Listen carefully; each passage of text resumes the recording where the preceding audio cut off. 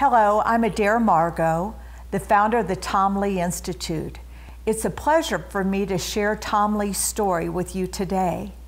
At the end, you may better understand why I selected his illustration of the lead steer, Old Blue, from J. Frank Dobie's book, The Longhorns. In that book, it was said of Old Blue that his course was so unswerving, they thought he knew the North Star. Tom Lea knew the North Star too.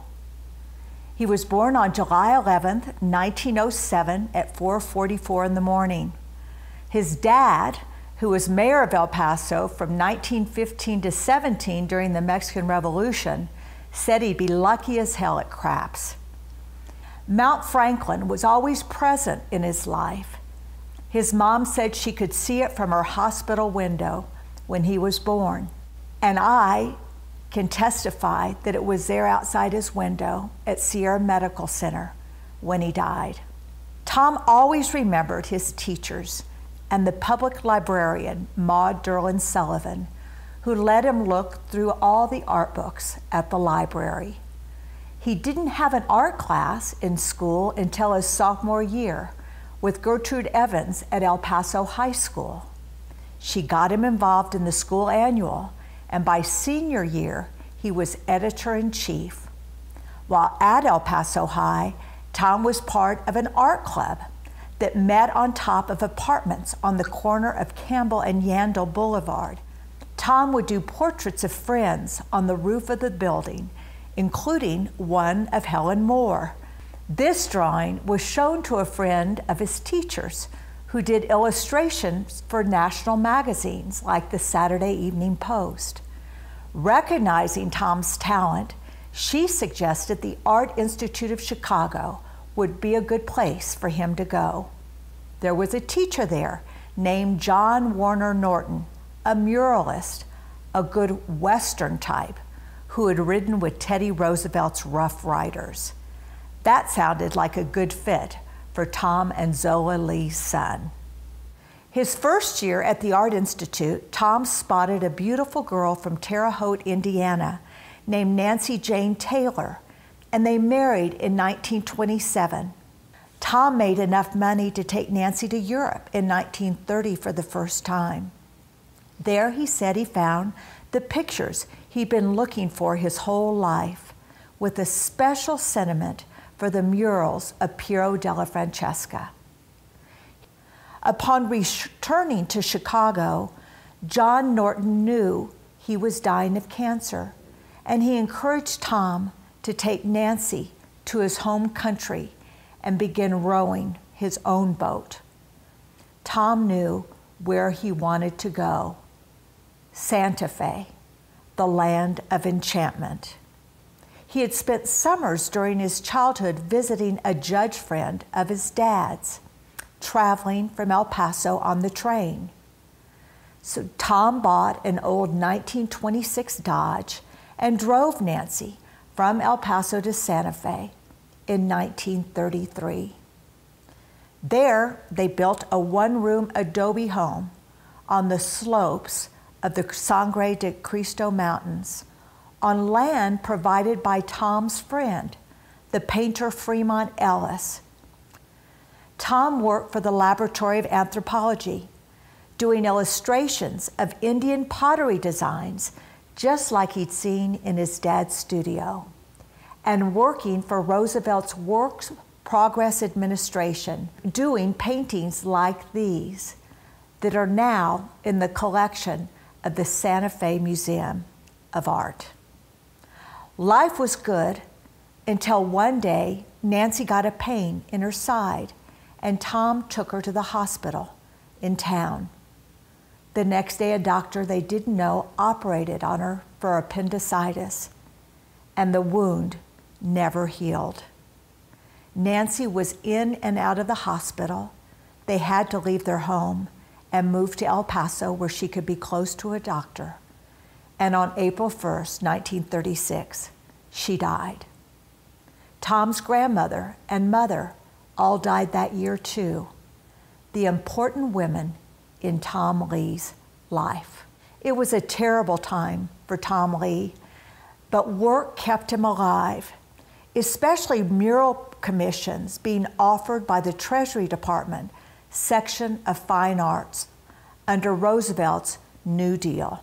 Here is Tom in his studio with drawings for his favorite mural, the one he worked on the hardest and researched the most, for the historic federal courthouse in downtown El Paso.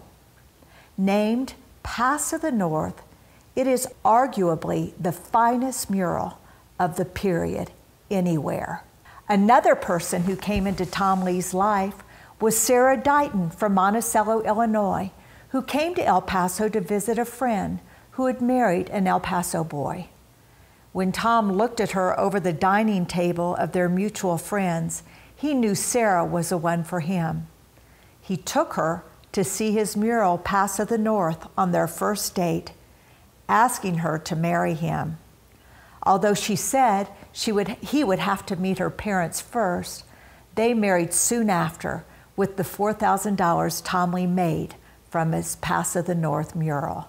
One day, Tom received a telegram that read, "Please wire collect.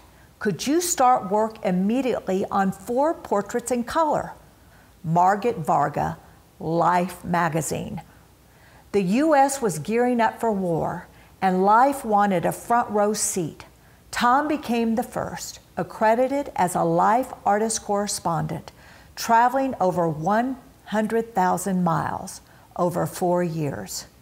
With a letter from Admiral King giving him free gangway on the ships of the Atlantic Fleet, he documented U.S. Navy destroyers protecting merchantmen carrying aid to Britain. When Tom asked Dan Longwell, the editor of Life, why he would send a kid from the desert to paint ships and the ocean, Dan Longwell responded, "Do you think I wanted to get a yachtsman who thought he knew everything about the sea? By God, I wanted a fresh view, and that's what I got."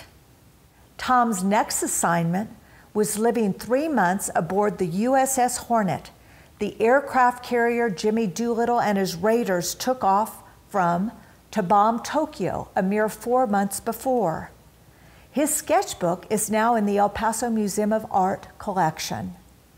On Tom's next tour, he traveled halfway around the world to record the struggles of the Army Air Force's transport, fighter, and bomber crews in England, North Africa, and China in 1943. Tom requested to go with the Marines for his next assignment. He was a civilian and didn't have to go, but when the assignment was the tiny island of Peleliu, to capture an airstrip protecting General MacArthur's flank for his return to the Philippines, Tom Lea chose to go.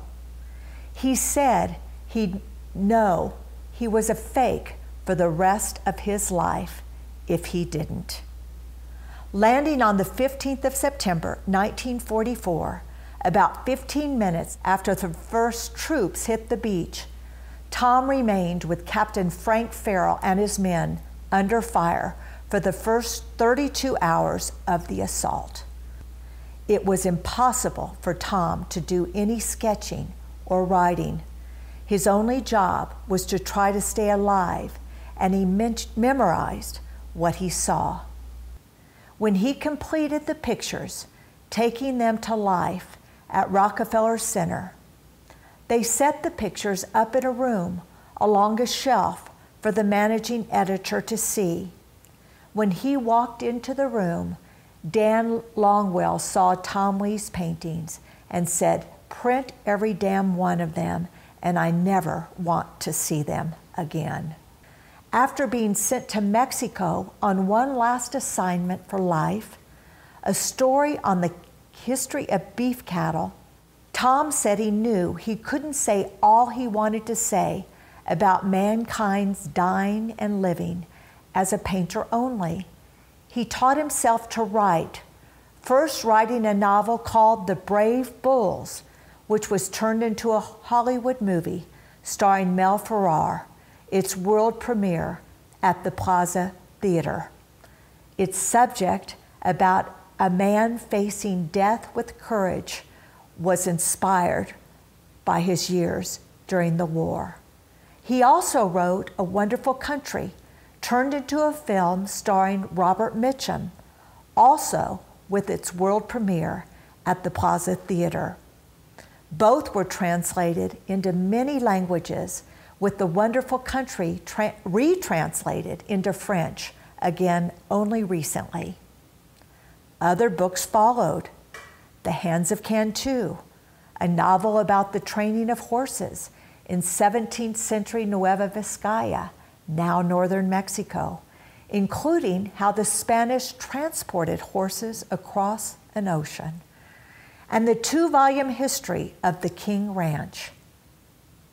The Primal Yoke, set in Wyoming, a kind of Greek tragedy where nature kills a returning Marine. A picture gallery presenting Tom's experiences through his paintings, and Crucible in the Sun, about the King Ranch properties in Australia. The last decades of his life, Tom Lea focused on easel paintings. His last mural painting, done in 1957 as a gift for the El Paso Public Library, the only work of art where his wife Sarah helped. Rio Grande hung in the Oval Office of President George W. Bush for 8 years.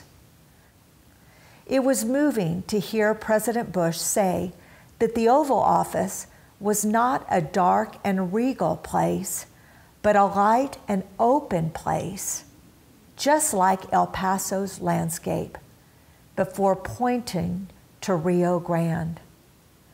Mount Franklin is commemorated on Tom and Sarah Lee's cenotaph at the Texas State Cemetery on historic Republic Hill in Austin. Affixed to the granite is a bronze relief of old Mount Franklin, and etched into stone are Tom Lea's words. Sarah and I live on the east side of our mountain. It is the sunrise side, not the sunset side. It is the side to see the day that is coming, not the side to see the day that is gone. The best day is the day coming, with the work to do, with the eyes wide open, with the heart grateful. Thank you to all of you for being here today.